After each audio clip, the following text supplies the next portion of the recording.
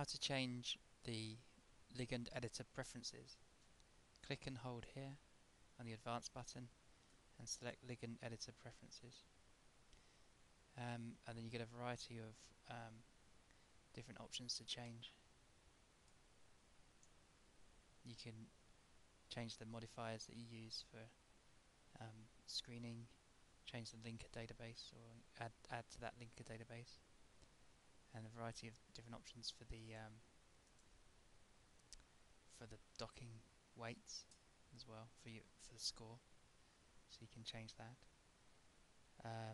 Choose whether to dock flexible rings. The thoroughness of the docking, by default it's 1, but if you've got a very large pocket or maybe a metal iron or something in the pocket, you may want to increase this.